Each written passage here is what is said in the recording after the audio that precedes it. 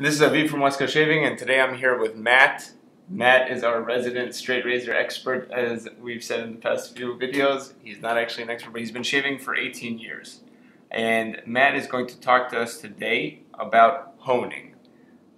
So Matt, maybe you can give us like a quick recap about what we're going to do today. Okay, so just a little bit about honing. So when do you hone? Why do you hone? So eventually every razor will get dull and you'll be, feel it starting to pull, it won't be as smooth. And when that happens, it's usually time to go to the hone. So we'll just do a little demonstration and talk a little bit about hones. So as far as bare essentials, if you're thinking about getting into straight razor shaving, I would recommend at first sending the razor out to be honed or getting a razor from somewhere like West Coast Shaving who has a honing service so that your razor comes shave ready and that it's ready to go and has been honed professionally. But if it's something that you want to keep up as a hobby and you catch the bug, let's say, then you're going to need to get some hones. And I'm just going to give you the bare essential of what you need. So there are many different honing systems out there, but what you really need is a hone like this. I'm just going to show you. This is a synthetic hone, and it's there are two sides to it. So you have a coarser grit and you have a finer grit. So a hone like this, or I believe West Coast Shaving carries the Norton 4.8, so 4,000 grit on one side, 8,000 grit on the other, is also an excellent hone. This is a Naniwa hone. It's also similarly a synthetic hone. So it cuts fairly quickly. What I'm going to go into is basically touching up a razor's edge. So I'm not talking about when you get a new kind of banged up razor off of eBay and you want to restore the edge that was previously unusable. There you're going to use some different techniques and you might need a coarser stone. But if you came with a razor that was already sharp and you were shaving with it and now it's just starting to dull, I'm just going to show you one of the things you can do. There are many different methods to honing, and I'm just going to show you what works for me.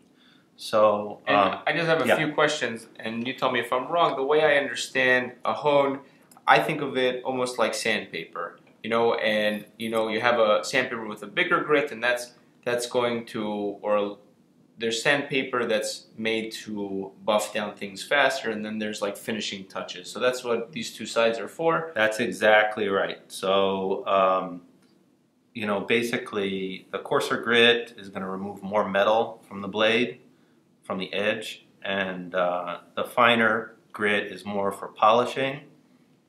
And then I also have this stone, which is called a finishing stone. There are many different kinds. Some are synthetic. This happens to be a natural finishing stone, a Belgian conical, it's called. But you can also, Norton and I believe and Naniwa also make, a much higher grit. So while this is a 4.8, Naniwa makes a 12,000, maybe even higher grits that will put really the final polish on your blade and make it shave ready.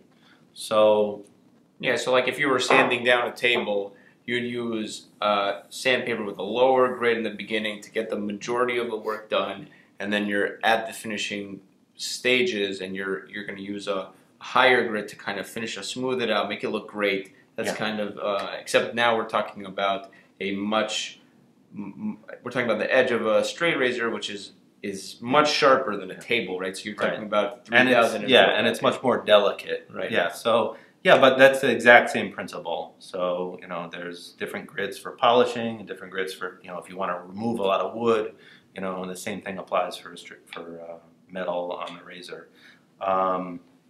So basically, I've had this soaking, and you want to soak it for about 10 minutes. And when you get a new stone, so it comes from the factory, again, it's not going to be ready right out of the box to use. So what you want to do is called lapping. So what that involves, you can get another stone that's a coarser grit that is very flat. It's machined like perfectly flat, and lap the stone with it. So you're basically making the stone perfectly flat. But you don't need to get it if you have any other stone.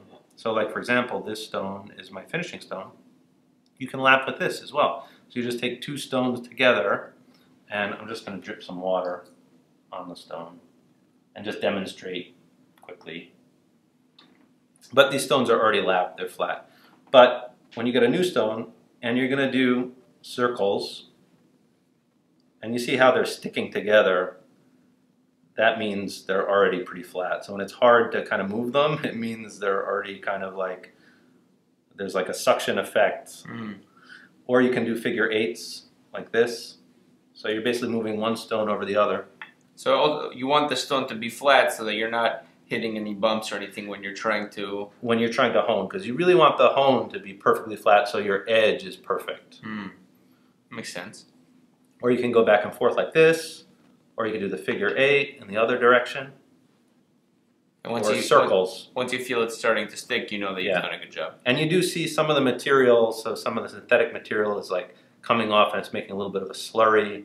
And if you keep doing, you don't have to remove a whole lot, but you're basically, if there are any high points on the stone, you're taking that off. Another way, another trick that I've seen, you can take like a pencil and make hatches across the top of the stone. And then as you lap, you can see as long as all those hatches are gone, that means now you flattened the stone. So, and you can see where there might be a high point on the stone, and you can maybe add a little bit of pressure to that point and get the stone to where you want it. Great. So, but these stones are ready to go. So I'm just going to demonstrate honing. So I like to, it's been soaking, but I want to drip some water on top of the stone. Actually, this is the 3000 side, so this is a 3008. So this is for a razor. So I did notice as Jared was shaving that it wasn't gliding perfectly, and the blade wasn't perfectly sharp. It was a little bit dulled, a little bit draggy. So I switched out for a second pass with the razor I was using, and I'm going to just touch this up. So what I would do, I hold it in my hand, but you can also lay it down flat. So there are different techniques. So some people lay it flat and then use two hands to hone, to go back and forth on the stone. But what I like to do is hold it in my hand. I feel like I have more control when I do that. Just make sure that your fingers aren't poking up over the edge of the stone, because you are dragging a razor across it. So the basic technique is, it's kind of like stropping in reverse. So whereas stropping, you're pulling the razor with the edge leading. In honing, you're going to go the edge first and go down the stone. And these stones are nice because they're wide. They're, I believe, 3 inches wide, which is plain enough for the razor to lay on them. You don't have to do much of an X pattern. So if you have a narrow stone, you have to do more of an X pattern. Just like if you have a narrow strop, you have to do a little bit of an X to get the whole length of the blade. But I recommend spending a little more money and getting the wider stone so that it just makes honing just a lot more easy.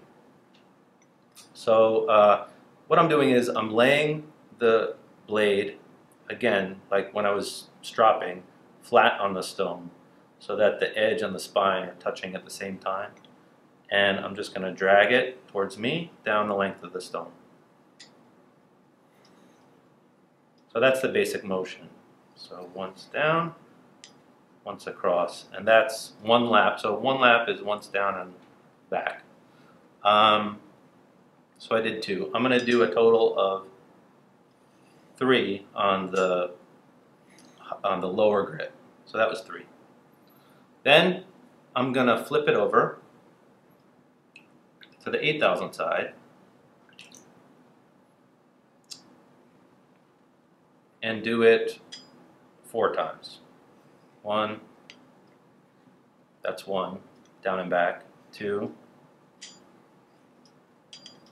3, 4. What I'm going to show you, this is called a pyramid progression, where basically you go back and forth from the lower grit to the higher grit. So now I'm going to do 2 on the lower side.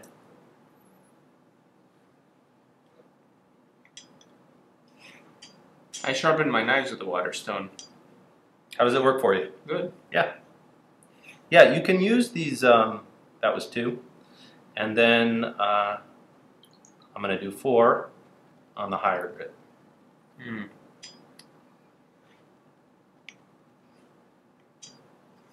2. When we were in the video earlier, you were saying you, depending on the razor, you might do this once a month or maybe up to once a week sometimes. Or even longer. Again, it depends on the steel. So sometimes, and it also depends on how often you shave. So if you're shaving every day, you're going to have to touch up that hone more often. Some people have multiple razors. They might have a 7-day set of razors where they're using a different razor Every day. They have razors in rotation, and that'll obviously increase the length of time you have to go and hone those razors. But some razors, if it's a hard steel, you could go, and also depending on how, let's say, thick your beard is, you could go months and months without honing. You could go 6 months without honing, and just daily stropping.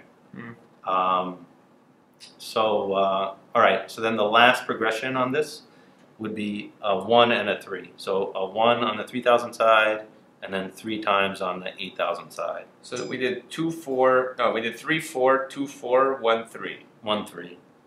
Yeah, so there are different ways you can do it too. 1, 2, and then 1 more, 3. It seems relatively simple. It is. For some reason, in my mind, it was going to be more difficult. It really is not more difficult than that. That is it. Now, at that point, you can shave. On an 8,000 grit, you can still get an okay shave, and it will still do the job. But I find that in order to get a really nice shave, you need something that's a higher grit than 8,000. You need what's called a finishing stone, like this Belgian conical. This one happens to be a natural stone. It had, that's mined, and then they lap it. And it has, I think, garnet in it, so microscopically, which sharpens the edge. And then all you need now is about 5 to 8 more strokes on the natural stone. What would the grit be on this if it wasn't natural? Or what is it here? Is it 12,000? I couldn't tell you. I think I also have the Naniwa 12,000, which is a finishing stone. I think this one is even finer than that, but not by much. So if the Naniwa is 12,000, I would guess that it's 15,000, but I really don't know what the actual grit is. But there are many different finishing stones you can get. There are even like vintage stones, these little barber hones, that most of them are very high finishing, like high grade finishing stone. The only problem with them is they're usually very little. So it's a little harder to learn how to hone on them. These, because they're like wide, they're big, but still like okay to hold in your hand like this, which I like to do. It just makes it easier because you don't have to like do an X when you go through. What I like to do, instead of going like straight perpendicular to the stone, I like to angle the blade just a little bit. See that? And I know that the blade is getting sharp when, I don't know if the camera is picking this up, but when it's kind of plowing the water, pushing the water along, as you can see across the surface of the stone. 3, 4, 5. Now another technique some people like, that they don't like to hold the stone, they might lay it flat on the table like so, and just go down like this and maybe put a tiny bit of, and that's the other thing. When you're honing, you don't want to put a lot of pressure. Really just the weight of the blade, maybe a little bit more, that's it. Just like stropping, you don't want pressure. So some people like to just put, use two hands and come down like this. Or you can do it with one hand, like that. Does anyone just down? Oh, in one direction? Well, you might want to do a technique like that more if you're trying, if the razor hasn't been honed yet, and you're trying to set the bevel, typically with a higher grit than this. So with the finishing stone, you're pretty much just going to go back and forth. When the blade is already very sharp, it's almost ready to use. You just want to polish that edge and really just 5 to 8 strokes on a finishing stone, and then you should be good to go. Now to test the blade, it's going to wipe. There are many different ways to test the blade. Really the only method, the ultimate test, is shaving with it. So that's how you know it's ready when you take it and you try to shave with it. If it feels comfortable, then it's ready and it's good. You did a good job. But some other tests. One is the arm hair test. So you basically, luckily, I have some arm hair. This isn't Jared level arm hair, but it's close. And you basically just shave the arm hair a little bit, and as you can see, I don't know if you can see, but it's popping. The hairs are just popping off. You're not actually going against the skin. You're just kind of seeing if it'll cut hairs. It's cutting hair, and I'm not even going against the skin. I'm just catching them in mid-hair, and they're just popping off. That means this thing is sharp and ready to go. Got it. Nice. Although the ultimate test is shaving.